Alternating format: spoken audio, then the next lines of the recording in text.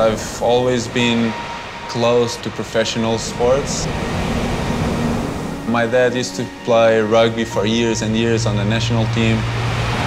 My uncle became the national coach for our rugby team. To learn how to become a successful sportsman, it's really hard. I always wanted to prove myself and show my potential. Growing up in Cascais, it's really nice. All my friends are from here, been all over the world. I've seen amazing places, but yeah, this one is my favorite one. I won the Pro Junior under 21 in Portugal. I was surfing against 21-year-old guys and I was only 14. Yeah, I saw you catting the rail on the first waves. What happened there? I don't know, it's just bumpy. I always wanted to win. Always, always, always. Even during free surfing. At least it happens to me. I don't know if it happens to everyone. He's a very talented surfer, but he's very persistent. And I think this is what really pushed Frederico to the level where he is right now, which is top 10 in the world. Frederico Morais. Winning is the best feeling. All my life I've been in the water surfing and yeah, I love it.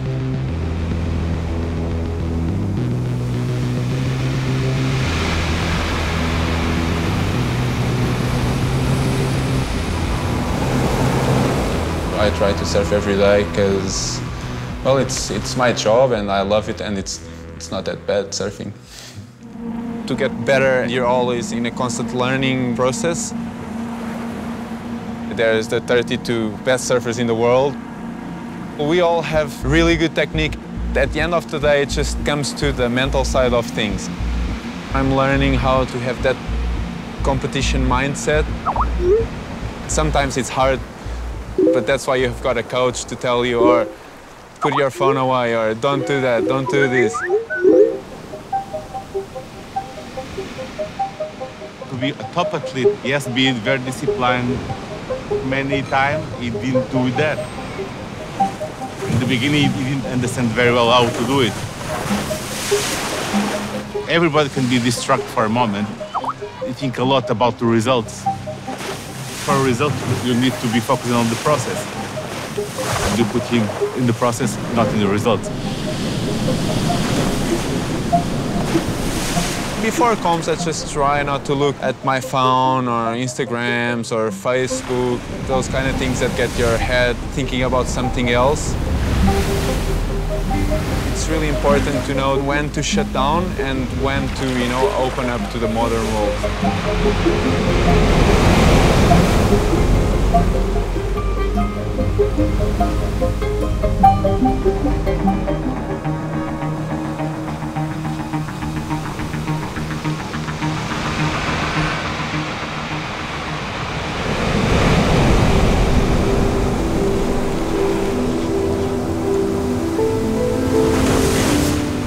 When you do a really good wave in competitions, try to, what did I do in the wave? And you can't remember. That's the feeling I get. You don't even remember the wave. You're just like, wow, that was amazing. You're just paddling back out and was like, what did I do? I don't know, but it felt amazing. My goals for this year would be to finish top 10 on the world tour. I finished 14th last year. And I love a challenge, so yeah. I don't know how it's gonna go, but one thing I know, I'm gonna work on it. It's really tough, but when you get a good wave, your board's just feeling amazing and you're just performing at your best. That's why we train and that's why we surf, to get that feeling.